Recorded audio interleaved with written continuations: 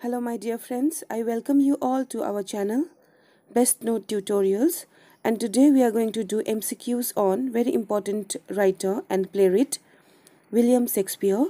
This is part 2 and in part 1 we have already discussed few of the MCQs. Before going towards today's video, let me tell you we have prepared PDF on all the writers. If you require that, just drop a message in our channel. Let's begin with today's class. Question number 1. By modern critical convention, all is well that ends well is listed among Shakespeare's so-called problem plays. Which other three plays of the bards are traditionally lumped together with all is well in this category?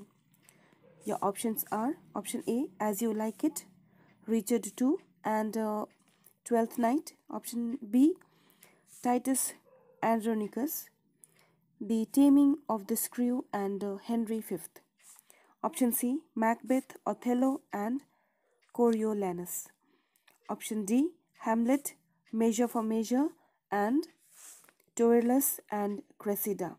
So here your answer is option D, that is Hamlet, Measure for Measure and Troilus and Cressida.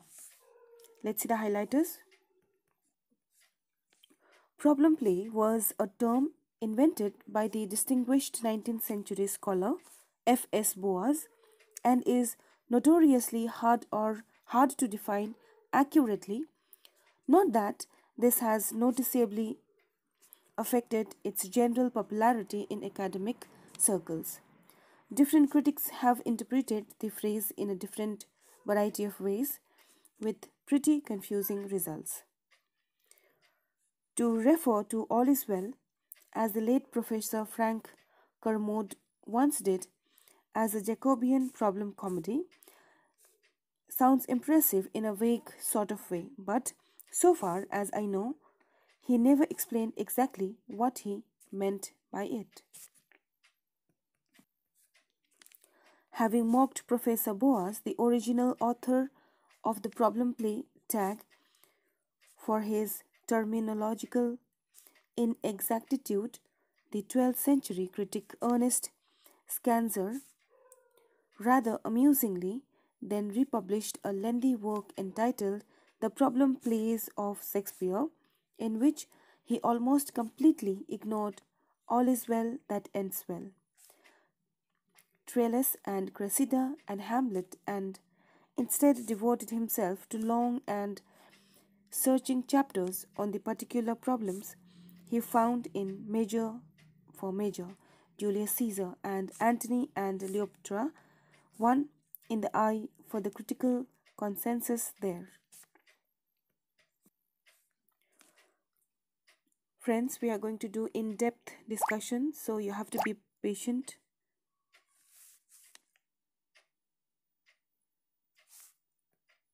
Friends, we are discussing in details about the works of William Shakespeare. Therefore, you have to be very patient. Okay, let's move to question number 2. Apart from problem play, who else has all's well that ends well most often been categorized by critics? Option A, pastoral comedy. Option B, late romance. Option C, historical comedy. And option D, dark comedy. So here it is categorized by critics into dark comedy. Let's see the highlighters. Dark comedy may not sound like everyone's idea of fun, but the genre offers perhaps a special appeal of its own. It seems to have been more satisfactorily defined than problem play. The critic D.A. Traversy lucidly characterizes plays such as All Is Well That Ends Well and Measure for Measure as comedies in the formal sense, but conceived in a spirit almost entirely opposed to that of Shakespeare's early comedies and indeed of comedy in general.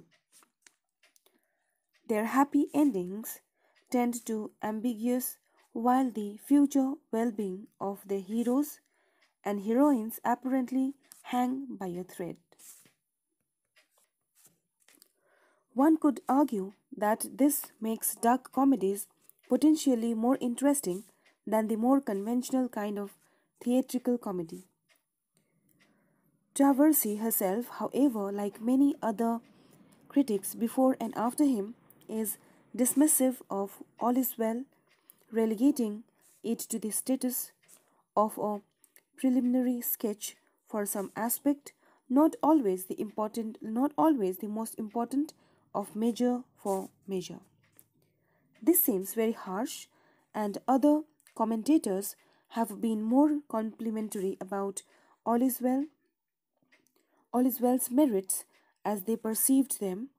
Andrew Dickinson, for example, has praised the special intensity and charm of this neglected play. Question number 3.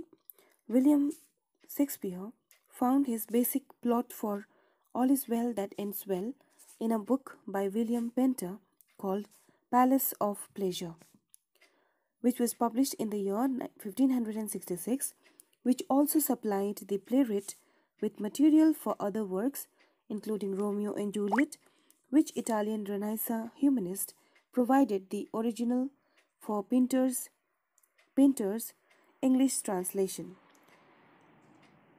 Your options are Giordano Bruno, Francesco Petrarca, Niccolo Machiavelli, and option D, Giovanni Boccaccio. So here, your correct option is Giovanni Boccaccio. Giovanni Boccaccio is the Italian Renaissance humanist who provided the original for Painter's English translation. Let's see the highlighters. Painter translated just 16 of the 100 stories, including in Boccaccio's Decameron, and many of the juiciest and bawdiest tales were not included in the English version. In spite of this apparent drawback of its readability, however, some scholars believe that Painter's book probably ranked among Shakespeare's favorite reading material, although this is somewhat speculative. To the plot as he found it in Painter, the playwright added 4 memorable characters of its own: the Countess, Lafeu, Parole, and Lavarge, the clown. They integrated them expertly into the plot. Let's move to question number 4. In which European country or countries does the action of All Is Well That Ends Well take place? Option A, France and Italy. Option B, England and Italy. Option C, England and France. And option D, only in France. So here, your correct option is option A, that is France and Italy. Let's read out the highlighters. The play opens in Roussillon, in French Roussillon, a medieval region of France. The action then moves on to French court in Paris before 3 of the chief protagonists head off for Italy, where the Florentine Wars are taking place. The somewhat enchanted air of Italy and the fairy tale romance elements in some of the episodes that take place there will speed on the eventual ingenious resolution of this play, as everyone meets up again in Roussillon for the final scene. A certain dovetailing of fairy tale devices and realistic passions is one of the hallmark of All Is Well, and this is a feature which, as Ernest Scanzer remarked, connected the drama more closely to Cymbeline than to anything else in Shakespearean canon. Another possibly related feature is the presence, first noted by Coleridge, of two distinct literary styles in the play, passages of conventional heroic couplets being juxtaposed with others of passionate and high-flown blank verse, a duality which has sometimes led to mutterings about shared authorship, or alternatively of an incomplete, partially botched rewriting by the bard of one of his own early plays. The mysterious and still inexplicably missing lovers one, for example. Here perhaps lies the true problem of this play. It is also possible that Shakespeare further revised what F.E. Halliday once called his recalcitrant play during the years of retirement of Stratford upon Avon. Certainly, the text as we have it contains some particularly beautiful examples of what we usually think of as the late Shakespearean blank verse style. Question number 5. How are the characters dressed in the play's first scene? Option A, all in white. Option B, mostly in white but Helena in black. Option C, mostly in black but Helena in white. Option D, all in black. So here your answer is all in black. The characters were dressed in black color cloak in the first scene of the play.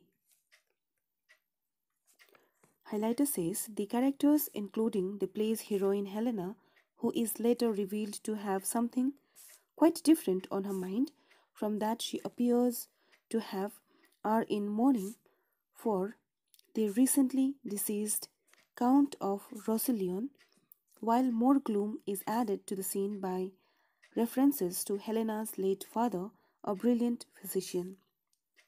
The critic Barbara Evett observes that the four figures in black makes a strangely somber opening tableau for a comedy, and although Shakespeare had attempted something not entirely dissimilar before in Twelfth Night, the clouding of the atmosphere somehow seems more persuasive in this later play's opening scene. Question number 6. What is Helena's first line in All Is Well That Ends Well? Option A, a little more than kin and less than kind. Option B, what a piece of work is a man. Option C, there is a willow grows inslant a brook.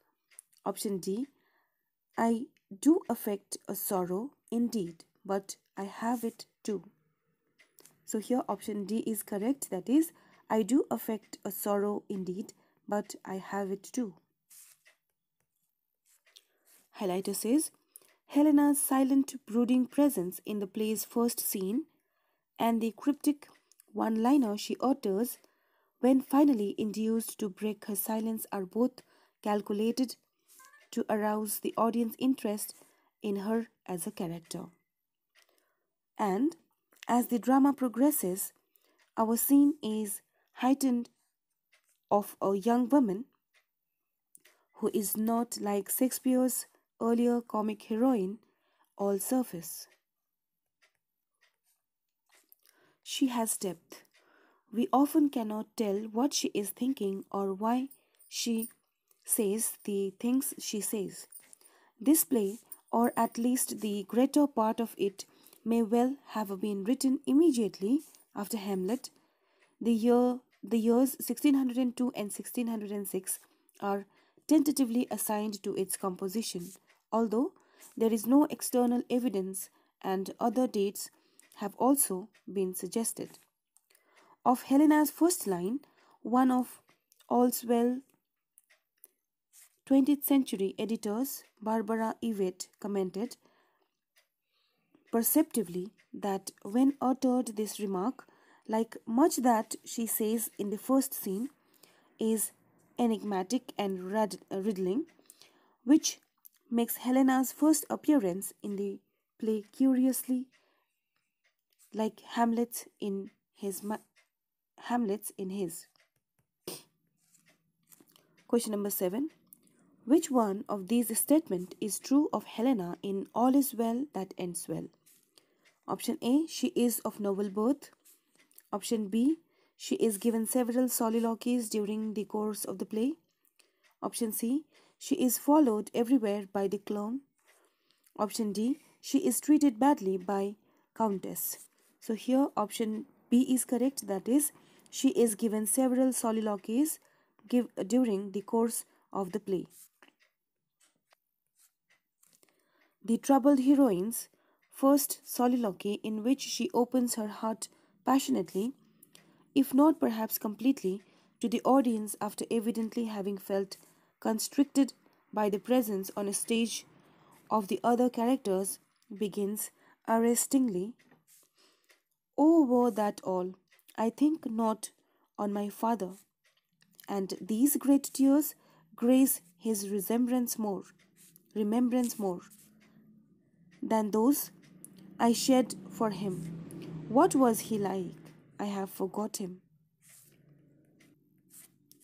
Her second soliloquy at the end of the scene is, like much of the verse in the first half of the play, written in heroic couplets, as if belonging to an earlier period of Shakespeare's career. Nevertheless, it too begins quite forcefully.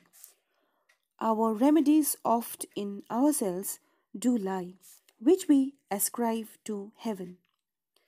The action of the play, as it develops, serves to demonstrate how completely Helena has taken this maxim to heart. When she soliloquies later on, she sometimes takes on a more choric role, summarizing the action in which she herself is playing a part. Question number 8. In line with the general neglect suffered by "All is well that ends well" during the 17th century, which one of these statements is true of the song performed on stage by Lavage, the clown, for his mistress, the Countess? Option A, the original music by Thomas Morley had survived. Option B, no original music for it has survived. Option C, the original music for it by Robert Johnson has survived. Option D, the original music for it by an unknown hand had survived. Here your option B is correct. No original music for it has survived. The rapscallion of a clone, a stock dramatic example of the witty servant who punctures the pretensions of his sophisticated betters, adds spice to many of the scenes involving the Countess, whom he follows around like a malevolent shadow. There seems unfortunately little to be said in praise of his song, possibly the least inspired in the whole of Shakespeare. Given that the conversation during this scene is about the play's heroine, Helena, the clown takes it upon himself to perform a doleful number, apparently corrupting a popular ditty of Shakespeare's own time, which refers obliquely to Helen of Troy. It is not known whether the clown sang or merely declaimed this number, but there is an implicit challenge here to latter-day composers, the versatile Sir Peter Maxwell Davies, who died in 1916. Would have been ideal to create a suitably nerve-wracking musical setting in order to divert the audience attention from the poetry of its text. There was apparently a very funny clown in John Dove's well-received 2011 production of the play at the restored Globe Theatre on London's Bankside. What is the name of the Question number 9. What is the name of the young lord with whom Helena is in love? Option A, Angelo. Option B, Lysander. Option C, Demetrius. And option D, Bertram. So here your answer is Bertram. Let's see the highlighters. I cannot reconcile myself to Bertram, grumbled Samuel Johnson with some degree of justice. A man noble without generosity and young without truth, who sneaks home second marriage, is accused by a woman whom he has wronged, defends himself by falsehood, and is dismissed to happiness. In a similar vein, George Bernard Shaw downplays the character as a perfectly ordinary young man whose unimaginative prejudices and selfish conventionality makes him cut a very mean figure. He can be seen as a victim too, forced by his kings to marry a woman he does not love and is not remotely interested in. His initial refusal to bow to the king's command to marry Helena, although the only reason he gives is that his intended bride is a low-born commoner, has been interpreted by the contemporary British critic Andrew Dickson as the honest response to a man being forced to play along with someone else's bizarre fairy tale. It is a source of the greatest distress of Helena that, like Ophelia in Hamlet, she loves a man of noble rank out of her star while lamenting the sad fate of those like her, we, the poorer born, whose baser stars do shut up in wishes. Question number 10. What service does Helena perform for the king at the French court? Option A. She saves him from death by warning him of an imminent rebellion. Option B. She tells him a story every evening after dinner. Option C. She takes control of royal household and makes it efficient. Option D. She cures him of his wasting disease. So here option D is correct, that is, she cures him of his wasting disease. Helena's late father, an extraordinary gifted magician, bequeathed to her many medical secrets, and having studied these, she decided to leave for the French court and try to cure the king of his debilitating fistula, which he defies the remedies of all his other doctors and has left its victim resigned to a low and painful death. She is most strongly motivated in her actions, however, by the prospect of seeing Bertram again at court. As the fairy tale tradition demands, the king is immediately cured by Helena's treatment and honors the promise she had previously extracted from him to let her choose a husband from the assembled lord of his court. Of course, she chooses Bertram, but is cruelly rejected until the king bullies the reluctant bridegroom into going through with an immediate marriage ceremony. Bertram then absconds from court in order to forget his sorrows by fighting in the Florentine Wars. Wars the king had forbidden him to participate in on the grounds of his tender age. Question number 11. What action does Helena quickly take on hearing of her husband's flight from the French court? Option A. She follows him to Italy. Option B. She retires to a nunnery. Option C. She goes on a pilgrimage to Santiago de Compostela. Option D. She waits for him in France in the hope he will change his mind. So here option A is correct.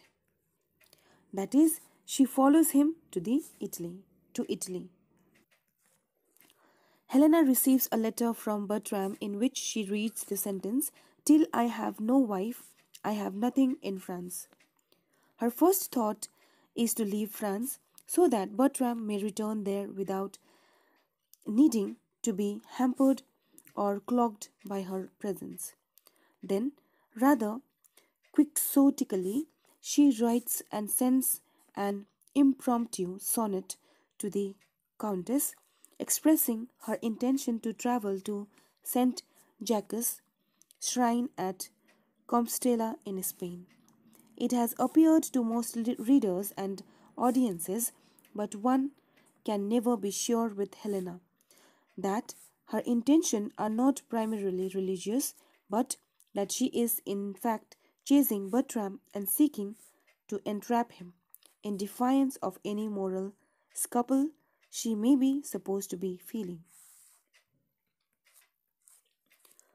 Barbara Yvette suggests that Shakespeare is using the romance mode to move the stress from the rational motivation or cause of event onto their fruits or effects, adding that the mystery worries few in the theatre.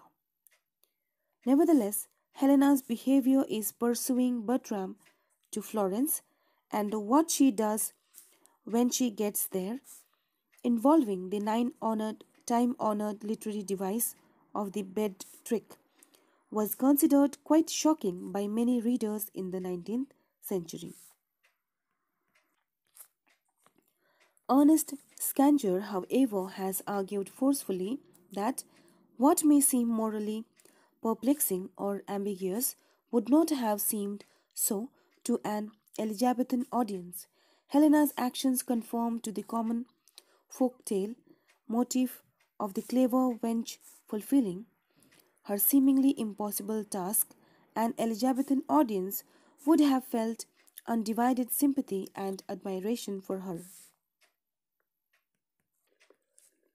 Question number 12. Which of these statements is not true of Bertram in the play? Option A. He is infatuated with a young Florentine woman. Option B. He sends Helena a letter with a riddle in it. Option C. He is tricked into sleeping with Helena. Option D. He never gives up his ring to anybody. So here, option D is correct. He never gives up his ring to anybody. Let's see the highlighters. The riddle Bertram sends Helena before leaving France had something of the flavor of raw fairy tale. When thou canst get the ring upon my finger, which never shall come off, and show me a child begotten of thy body that I am father to, then call me husband. Helena is clever enough to fulfill both of these impossible demands by the stock comedic device, which Shakespeare had used before in Much Ado About Nothing and was to use again in Measure for Measure of the bed trick. She impersonates young Dinah, with whom Bertram is infatuated, but who is in fact a feisty young woman capable of handling her impetuous admirer without any difficulty, and thus she, Helena, succeeds both in sleeping with her husband and in persuading him to exchange rings. He gives her his valuable family ring. It is an honor longing to our house, bequeathed down from many ancestors, and she in return presents him with the equally splendid one she had from the King of France. All these intimate actions, of course, takes place off stage. The French lords ruefully reflects on what they believe to be ruining of Dinah's virtue. This night he fleshes his will in the spoil of a humour, as the second lord salaciously puts it. Question number 13. What is the name of Bertram's flamboyant friend, whose name reflects his character and who utters one of the best known lines in the play? A young man married is a man that's marred. Option A, Rinaldo. Option B, Angelo. Option C, Parole. And option D, Dumaine. So here option C is correct, that is Parole. Parole. That jackanapes with his scarves, as the Florentine Diana scornfully characterizes him, is a great talker, but his actions always completely fail to match up to his words. He is finally exposed in Italy as a total coward by a trick, engineering by his comrades in arms with Bertram's approval, an episode which provides Shakespeare with a glorious opportunity to display his gift for hilarious theatrical comedy. The boisterous realism of this scene helps to distract the audience's attention from the inherent improbability of the bed trick action, which is evidently going on at the same time. After having been utterly exposed to all and sundry as an incorrigible coward who would happily betray his nearest and dearest without batting an eyelid, Parole is left briefly to reflect alone on a stage upon his ruined reputation. Question number 14. Which character in the play utters the catchphrase, "All is well that ends well," twice as the plot moves towards its eventual resolution? Option A, Helena. Option B, Diana. Option C, the Countess of Roselion. Option D, the widow of Florence. So here, the protagonist Helena utters the title of the play, "All is well that ends well." Helena's first use of the catchphrase occurs in a charming couplet to round off a long passage of dialogue in blank verse, and it is really little better than doggerel, "All is well that ends well." Still, the finds the clone. Whatever the course, the end is the renown. Its second occurrence, however, has the strength of echo and is also poetically superior. "All is well that ends well, yet, though time seems so adverse and means unfit." Through the long and troubled journeying of Helena back through Marseilles to Roselion in the company of Diana and her mother, the widow of Florence, these unobtrusive verbal echoes give a sense of the play's momentum and of the possibility of a final happy outcome of the various strifes and torments of the play's action. They may also subliminally suggest that everything is being driven purely and solely by Helena's willpower and strength of character, so that she herself, in a way, becomes fate and fortune combined in her own person. It is almost as if Helena is taking control of Shakespeare's own pen as she drives the drama on inexorably to the conclusion which she has desired and planned all along. Shakespeare's profound sense of verbal irony may well be present in the play's title, "The Sudden Happy Ending," as various critics have noted, in hedged around with "if" clauses. But this is balanced by the more positive feeling of a dark and wintry story hesitantly looking forward to a happier season, particularly in the achingly beautiful lines which Shakespeare gives to Helena at the beginning of the long journey which she makes, accompanied by her two Italian friends, back to Roselion. "The time will bring on summer, when briars shall have leaves as well as thorns, and be as sweet as syrup." Question number 15. How many characters die during the action of All is Well That Ends Well? Option A 3, option B 1, option C none, option D 2. So here we don't find anyone's death in the play. Therefore it is C, which is the answer. Although no one dies during the course of the action, thoughts of death, as in Hamlet and Measure for Measure, are often presented in the characters' minds. The clone, Levarch, follows his countess around everywhere like a lugubrious, ghostly shadow. The recently deceased count and his physician are referred to so often that they seem almost to be participants in the drama. The king, too, although he remains relatively active, is self-consciously dying a slow and agonizing death until magically cured by Helena.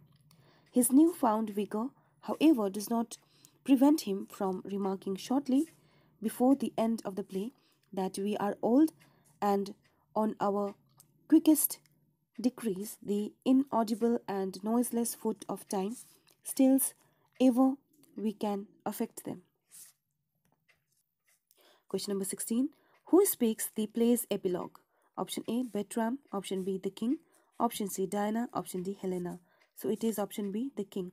The king speaks play's epilogue. The play's final denouncement is so breathlessly achieved that the king seems to have begun and finished in brief epilogue before the audience has had time to blink. The king's a beggar. Now the play is done. All is well ended if this suit be won, that you express content.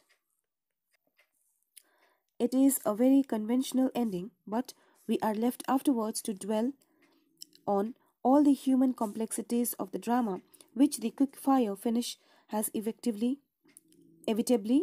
glossed over. Question number 17. Whose name the author of Women Beware Women and other interesting plays has in the 21st century been put forward in scholarly circles as a possible collaborators with Shakespeare on All is Well That Ends Well.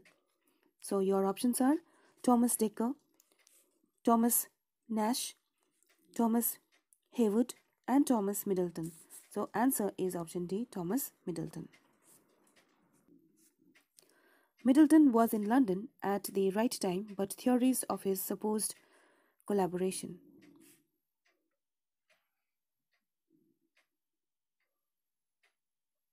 Question number 18. What nickname was attached to All is Well That Ends Well during the 18th century? Option A, the Unfortunate Comedy. Option B, the Impenetrable Comedy. Option C, the Fairy Tale Comedy. Option D, the Endurable Comedy. So your answer is the Unfortunate Comedy. The nickname of All is Well That Ends Well play is the Unfortunate Comedy. All is Well